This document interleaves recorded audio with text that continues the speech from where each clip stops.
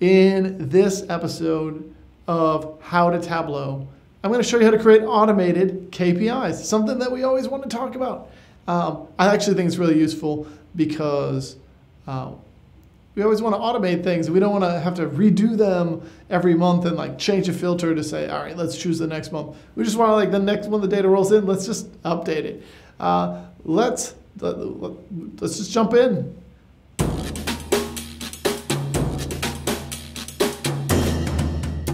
So here we are, we're inside of Superstore dataset. It's got daily sales, we're reporting at the monthly level, and I want to automate that so when the month ends, my last month data automatically rolls in. So if we're, and we're going to pretend today is February 21st, 2019, we're well past that. But when this month ends, when February ends, I want to be able to report out February very easily. So if I'm just pretending the day is moving along, and you can follow it in the top right corner here, the month changes and the values change automatically. I don't need to go in and change a filter or a parameter. It automatically does it for me. I'm going to hit pause in the middle of this video so that I can show you what I'm doing. I created this parameter that's called pretend today is. And this parameter is just dates, in which I've loaded in every possible date value from the Superstore dataset. Any of those dates, specifically from order date, I've just loaded in as a list of values. And we're going to pretend those dates are whatever this value is. And I actually then built a calculation called date TF. And I'll show you, it's just the order date is less than or equal to that pretend date is. And I ended up putting on filters, and I hit true and OK, and I added this to context. When I do all of these things, it helps us simulate or pretend what the data would look like in this situation if it were this data, or sorry, if it was this date. It's just a really nice, simple way to practice to see what things are going to turn out like as you go forward. Let's just hop back into the video. And you can follow it in the top right corner here. The month changes and the values change automatically. I don't need to go in and change a filter or a parameter. That automatically does it for me. And to do that, we need to really master our dates. And I'm going to go to a separate sheet here now. This is just a sheet of all the dates in my data set. And I'm going to be able to highlight the month that I want from that. There's really two sets of months that I'll ultimately want, but first, let's just get the most recent full month. To do that, we're going to build a calculated field. I'm just going to call it most recent full month. And inside that calculation, we're just going to say the order date has to be greater than or equal to some value. And that value is actually going to start with saying the max order date. So that's not actually what the value we're going to pull out here, but we're going to use this max order date level of detail calculation, which is giving me the max date in our data set. And since we're pretending that today is 3/2/2019, if I did just change this back to the 21st, it's going to return February 21st. Of course, I don't want to return February 21st. I want the first of the month. So I'm just going to type date trunc in front of it. And I'm going to say month with a comma. And this would return February 1st. Of course, that's not a full month. We're on the 21st. How are we going to get back exactly one more month? Well, we'll wrap this date trunc in the date add function. And the date add, we're going to specify month. So let's go into month and we're going to type in -1, which actually means go back 1 month. And we'll add a parenthesis at the back. So what this now says is give me any order date that's greater than or equal to January 1st, 2019. We just then need to add the part that says let's stop that date from going forward. So we're going to say and order date is less than. And just like last time, we really just need to copy this part right in here, which is date trunc. and I missed the D, but if I type that out, that day trunk is giving me the start of the previous, of February. So if it's less than the February 1st, but it's greater than or equal to January 1st, that is the most recent full month. And I'll hit OK, and if we just bring this calculation out onto color, you'll see it's got the most recent full month highlighted here. And if I continue to just add days to my data set, you'll notice it's slowly growing, and then it pops up into the next month. So it's doing exactly what we were hoping to see, but I'll just bring my date back to the 21st. All right, we've got that. We've got the current time period. I actually, if you look at my KPI, I'm also going to show you how to add in a comparison time period. So versus LY or versus last year, I want to be able to show you how to do that. If we had a filter on our view, we wouldn't be able to show that. But based on how we'll build this calculation, that's how we'll get it to work. So we're just going to create a new calculated field, and we're going to, I lied. We are not going to create a new calculated field. We're going to go find most recent full month, and we're going to duplicate that, and we're going to edit it. What I want to do is get the previous time period from last year, and all I'm going to do is change -1 to 13, and I'm going to add a date, add month, -12 in on the bottom part of this calculation. And I've got an error. I added an X in there on accident. And then I'm just going to put -ly. So this is for last year. So we have the most recent full month, and then that same time period last year. It allows us to make the comparisons that we want to make.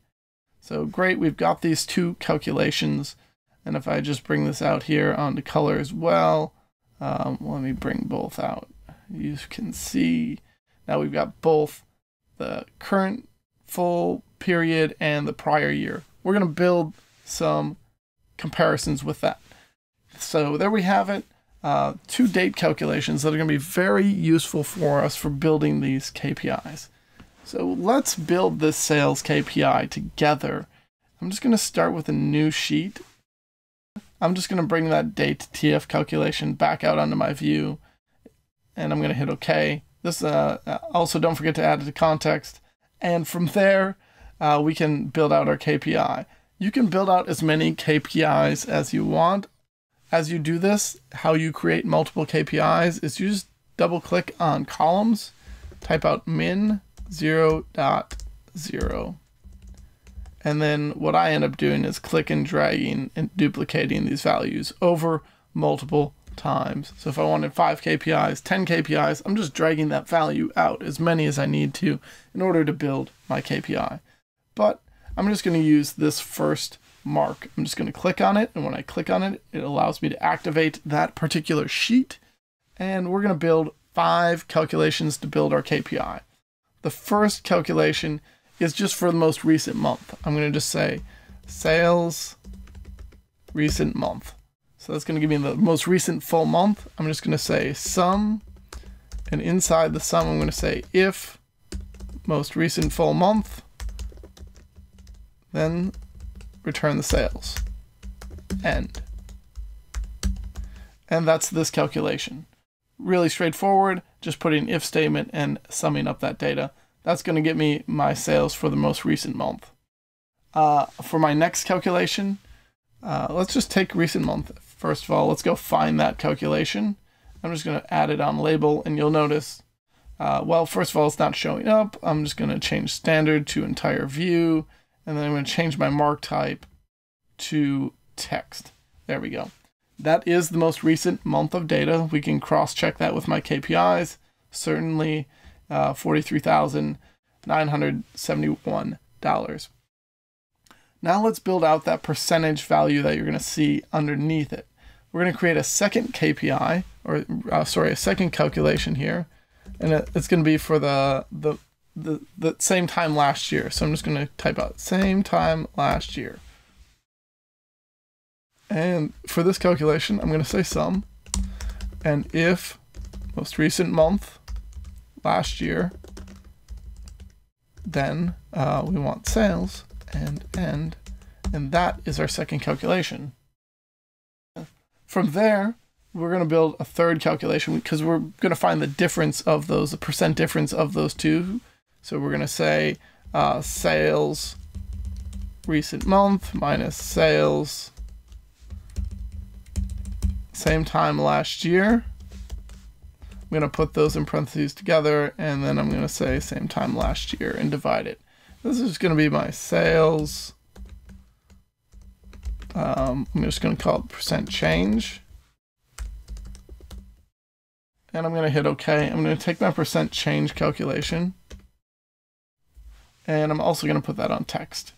And it looks like it's 1.37 is a ratio, but that's a percentage. So let's change this to a more reasonable number to look at. I'm just going to right click, and I'm going to go down to number format, and we're going to change the formatting to a percentage.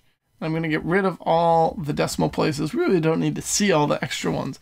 And then I'm going to also click on custom. And what I want to do is I'm going to change the formatting by adding a semicolon and then typing out 0% as well.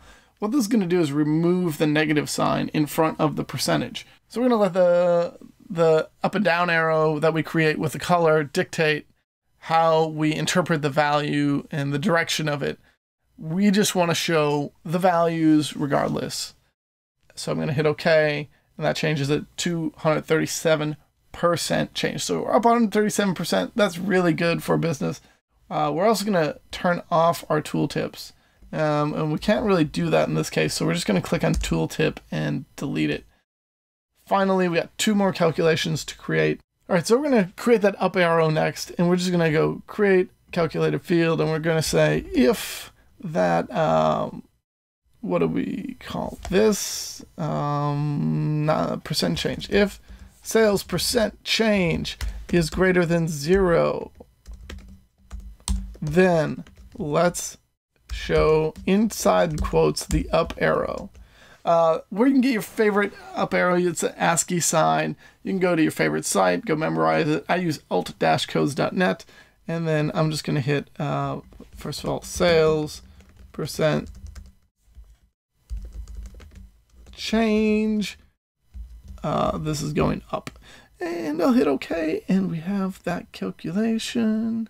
And we're going to bring it out on our view, hit OK, and you'll see we've got an up arrow. Let's make a down arrow too for this same calculation. I'm just going to, again, go find percent change. I'm going to duplicate it because it's going to be way easier.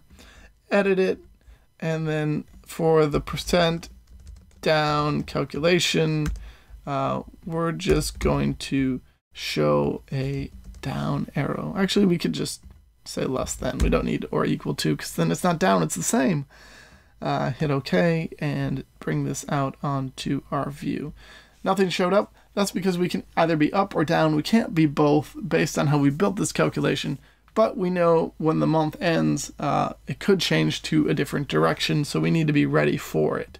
I'm just going to click on text, and then we're going to edit that text by clicking the three dots. We're going to get rid of everything because we're going to just start from scratch. And I often put my label for whatever my KPI is right in this text box. So I'm going to start by changing my font to size 12 and typing out sales. And you know what? I'm going to actually just change this maybe size 10, even smaller. And on the next line, I actually like to change the font size to be a lot bigger and bold. And what we want to put in there is our actual KPI, so most recent month. And that's really going to pop because the number is what's the most important thing. And then on the next line, back down to size 10 for regular font. And then for a regular font, size 10. And then we're also going to change the color to light gray. You're just going to type last year, LY, colon with a space, and then we're going to insert the up and the down arrows, and then we're going to also insert the change. But what we're going to do here is we're just going to highlight the up, and we're going to change the color. I'm going to select blue. You could choose green or whatever color you want. And then the change down arrow is not good, so we're going to change that to red. And there you have it. That is how I build out my KPIs. I'll hit OK, and there you have it, a KPI. And now if we just change the date in here to after the month ends, you'll see the down arrow now comes into play. Of course, we just need to format. And then the last part would just to be building out my KPIs where I currently have placeholders. So this is just the first of my KPIs. Again, you'd want to create more, but you can see my KPI is now automated. I'm near the end of the month, not quite done. I'm reporting numbers as is, but when I switch months, boom, I've got new values being reported. And that's how I build my monthly automated KPIs. So there you have it. We've got what was really 7 calculations, 2 to set up the date, the automating of dates, and then 5 to automate those KPIs for us. So 7 calculations in total to build automated KPIs. And if you think about it, like 7 calculations, not that bad when you think that you're going to have a lot less work on your hands when it's all said and done. So thanks again for tuning in. If you have any ideas for longer videos for how to Tableau, please add them in the comments down below. If you enjoyed the video, be sure to like it and also subscribe, because you know what? Why not just have this show up in your inbox when the videos are up and new? So thanks a lot. Looking forward to the next video. Boom, boom, done.